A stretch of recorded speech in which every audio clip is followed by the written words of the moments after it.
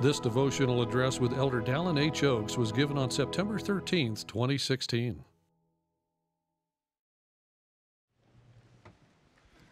Good morning, brothers and sisters, and welcome to our devotional.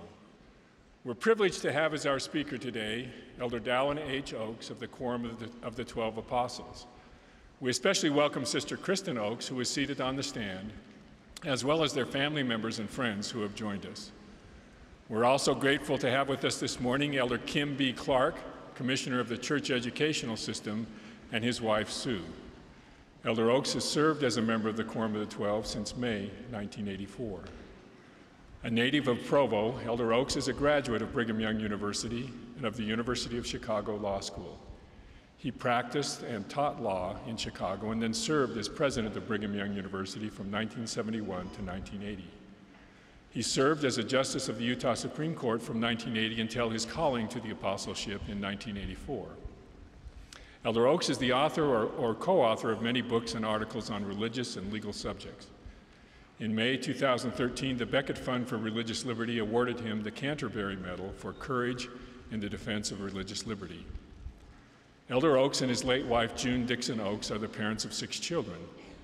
She passed away in July 1998, and in August of 2000, Elder Oakes married Kristen M. McMain. Now we will have the pleasure of hearing from Elder Dallin H. Oakes.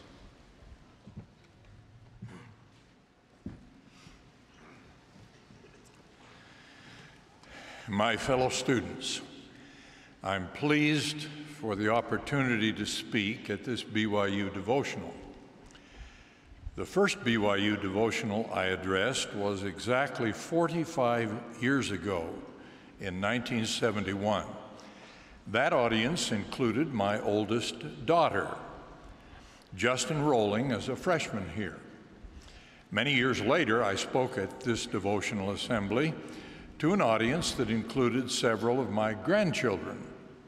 Today, this audience includes our oldest great-granddaughter, a sophomore here. Time goes on. This opportunity comes at a unique time. I'm the only general authority assigned to address this BYU audience between the beginning of school this fall and the election November 8th.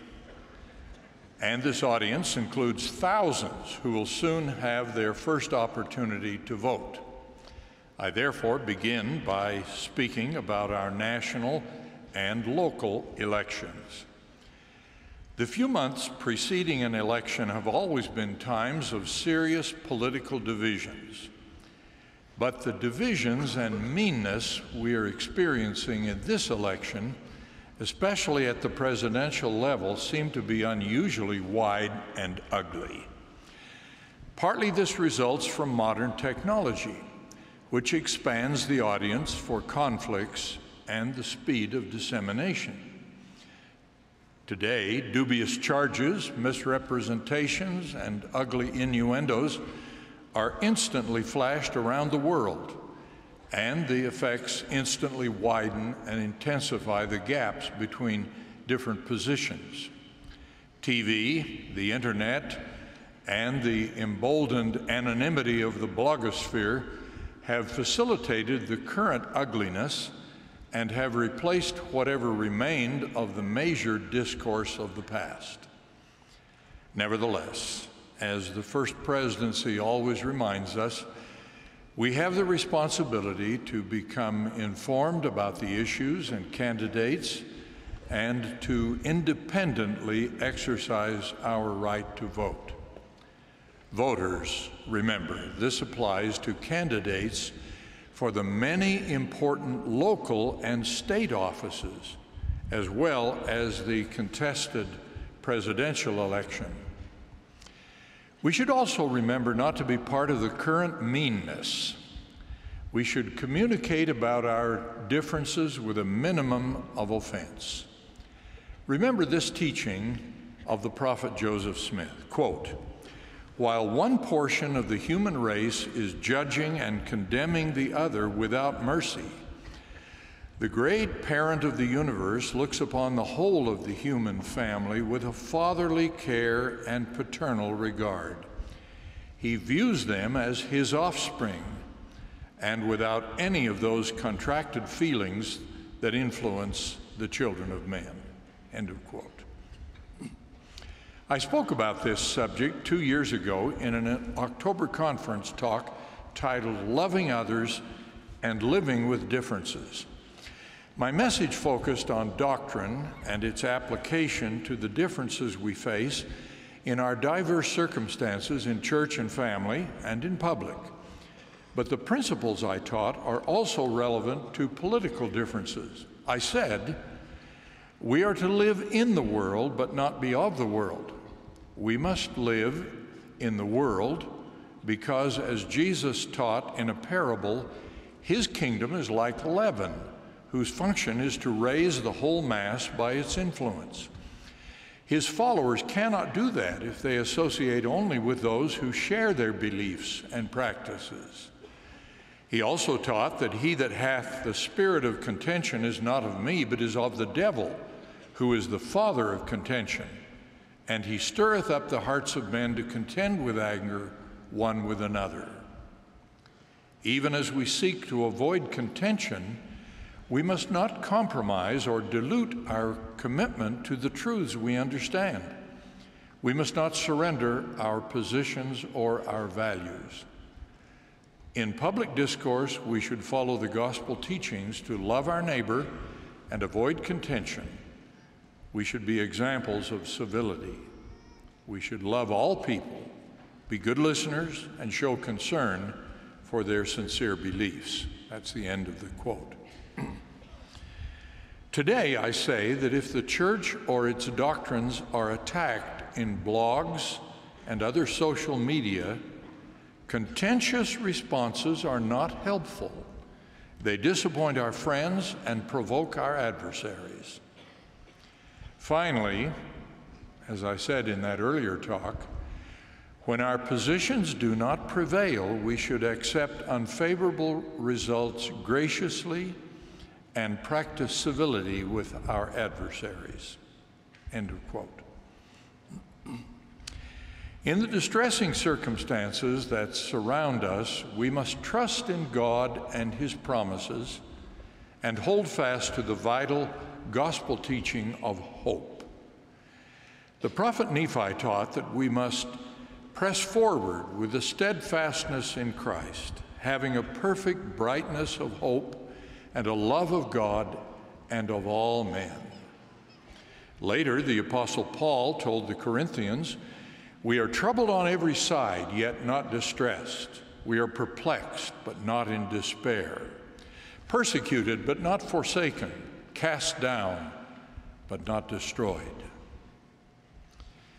When we trust in the Lord that all will work out, this hope keeps us moving.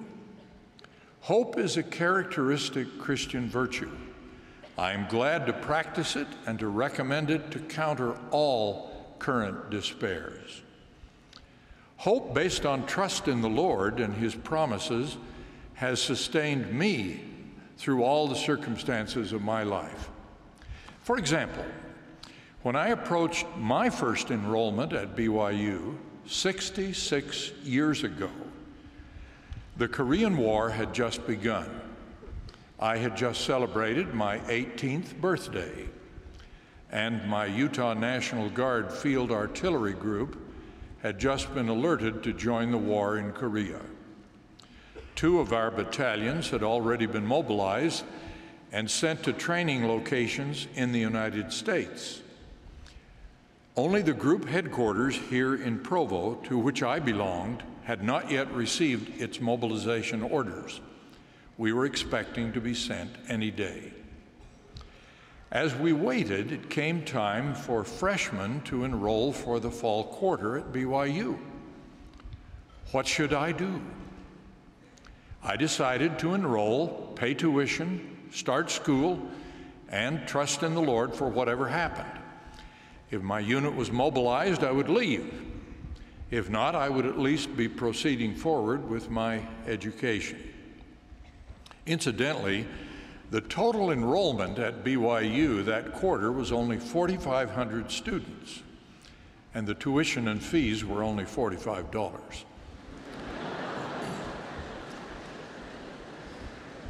As it turned out, our small group headquarters was never mobilized, so I continued and completed my formal education. Every generation has challenges that can cause discouragement in those without hope. The future is always clouded with uncertainties, wars and depressions being only two examples.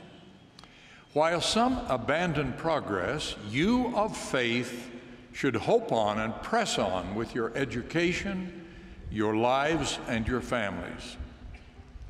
Some years ago, President Monson gave this valuable counsel, quote, "My brothers and sisters, today as we look at the world around us, we are faced with problems which are serious and of great concern to us.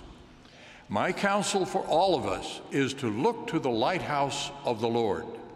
There is no fog so dense, no night so dark, no gale so strong, no mariner so lost, but what its beacon light can rescue. It beckons through the storms of life. The lighthouse of the Lord sends forth signals readily recognized and never failing." End of quote.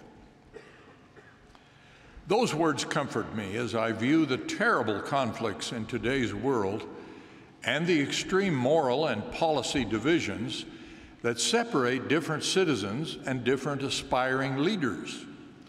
We should all rely on this assurance in modern revelation. Fear not, little flock, do good. Let earth and hell combine against you, for if ye are built upon my rock, they cannot prevail. End of quote. With faith and hope and with God's help, we will prevail against our challenges. As Elder Kim B. Clark told your teachers and leaders a few weeks ago, BYU and its values are under attack. We're being asked, all of us, to do hard things for which we need greater faith in the Lord Jesus Christ, who will open doors that are closed. He will inspire and guide and provide. He is in charge. End of quote. I now speak of one of the challenges that face us, the meaning and application of the vital constitutional guarantees that government authority shall make no laws or regulations abridging the freedom of speech or of the press or the right of the people peaceably to assemble. Those rights are fundamental to our constitutional order, not just to protect citizens against repressive government action, but also to foster the cherished open society that is the source of our freedom and prosperity. Beyond that, the free exercise of religion is vital because it ensures citizens the rights of worship and action that are fundamental to their being. For many years, I have paid close attention to the social and legal trends that are likely to affect the fundamental guarantees that are so vital to fulfill our church's mission and to accomplish BYU's educational mission. I am convinced that the worldwide tide is currently running against both religious freedom and its parallel freedoms of speech and assembly. I believe religious freedom is declining because faith in God and the pursuit of God-centered religion is declining worldwide. If one does not value religion, one usually does not put a high value on religious freedom. It is looked at as just another human right, competing with other human rights when it seems to collide with them. I believe the freedoms of speech and assembly are also weakening because many influential persons see them as colliding with competing values now deemed more important. Some extremists have even opposed free speech as an obstacle to achieving their policy goals. In our current cultural and political atmosphere, we are distressed to see official and private infringements on free speech, free association, and the free exercise of religion that pose threats to our free and open society. While a political party in power at the federal or state level has greater potential to sponsor official threats, such threats can also be made by others.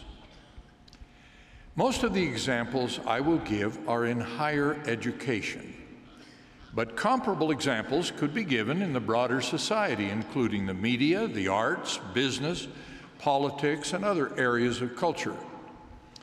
I have chosen to concentrate on higher education since these examples are most appropriate for discussion with a university audience at BYU.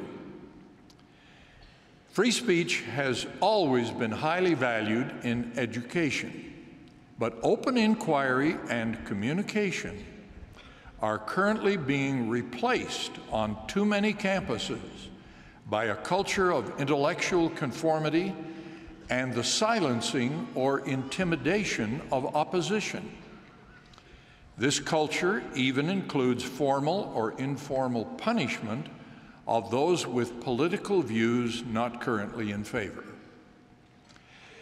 As I provide my list of examples, I invite you to augment or challenge these with observations of your own. Weigh the whole and reach your own conclusions. As you do, note the close relationship between the free exercise of religion and the associated rights of free speech and freedom of assembly. 1. Earlier this year, a group in the California legislature sought to deny state funding to students of private colleges and universities that rely on religious exemptions from Title IX non-discrimination requirements. Fortunately, that effort was blocked, but it will return next year. Title IX is the same federal statute that was sought to be used to force BYU to have co-ed dorms when I was president 40 years ago. BYU prevailed in that earlier contest, but in today's political climate, such attempts to override the freedoms of religious colleges seem certain to continue. 2. A more common and more personal challenge to free speech in current policy debates is the labeling of opposition arguments as hate speech or bigotry. This kind of name-calling chills free speech by seeking to penalize the speech of opponents, personally, socially, or professionally. A legal scholar's recent book, which advocates pluralism, mutual respect, and coexistence, states that the label bigot is a, quote, conversation stopper because it attributes a particular negative motive to an action, end of quote. The author observes that this kind of labeling, quote, frequently appears against religious believers and groups that maintain traditional beliefs about sexuality in their internal membership requirements, end of quote. Incidentally, my Webster's dictionary defines bigot as a person who is utterly intolerant of any creed, belief, or opinion that differs from his own. Who fits that description in this contest of motives and opinions? 3.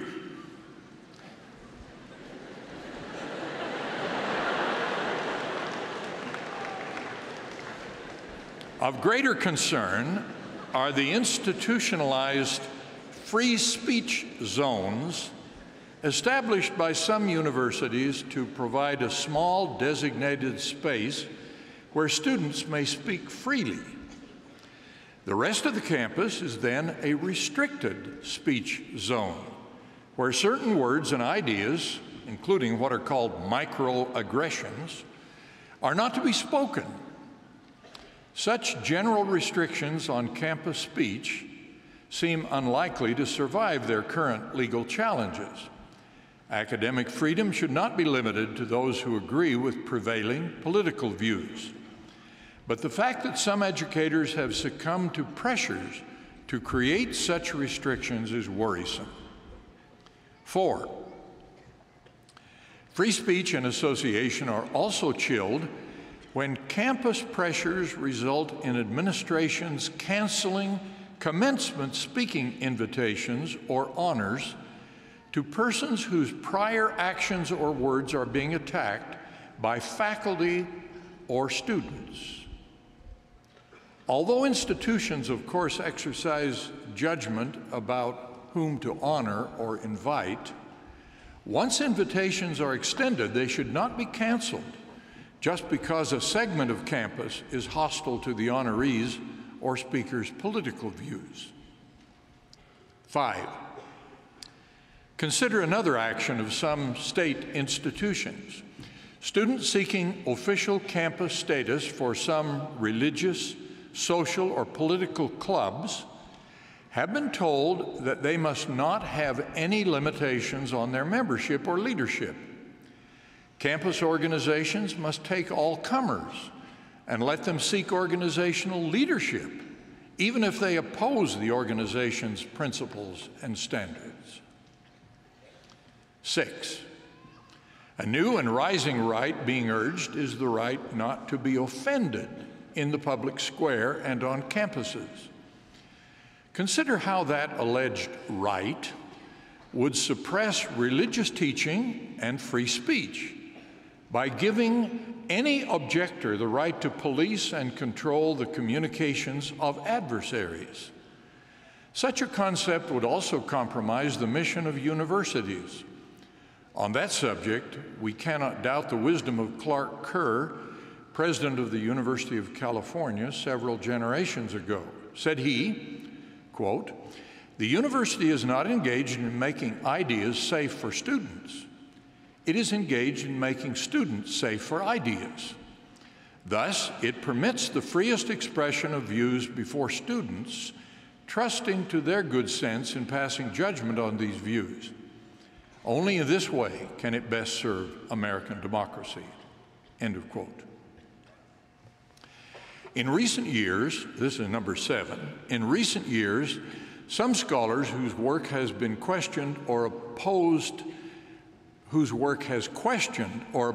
majority thinking in their disciplines or contradicted the current dogmas of political correctness have faced dismissal or other academic sanctions, or in any event have had difficulty having their work published in professional journals. Similarly, colleges and universities, especially religious institutions or those associated with conservative causes, are facing increasing pressures from some professional associations and accrediting bodies to conform. Less visible are the many reports of hiring decisions that discriminate against persons who hold or are presumed to hold unpopular views. These examples of discrimination to defend prevailing positions are almost impossible to prove, but their effect, evident in the faculty composition and in the hiring decisions of various academic departments and other organizations, makes them obvious to the critical eye. 8, finally, I cannot refrain from citing the tactics of public shaming, boycotts, and other actions to punish opponents and intimidate further opposition. Such tactics, which our church and its California members experienced during and after the Proposition 8 same-gender marriage referendum, obviously poison the atmosphere for open discussion and inquiry. Although often invoking the popular rhetoric of equality and rights, those who employ these tactics erode the vital protections of freedom of thought, speech, religion, and assembly, and diminish our country's beacon light of freedom to the world. We're fortunate that there are leaders whose examples and words promote the values of freedom. 2 years ago, the leadership of the University of Chicago noted recent events nationwide that have tested institutional commitments to free and open discourse. End of quote. They established a faculty committee on freedom of expression whose report has now been influential with other senior institutions.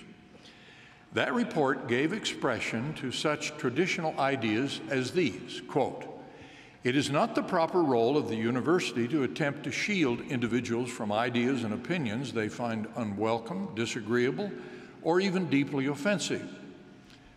The university's fundamental commitment is to the principle that debate or deliberation may not be suppressed because the ideas put forth are thought by some or even by most members of the university community to be offensive, unwise, immoral, or wrong-headed.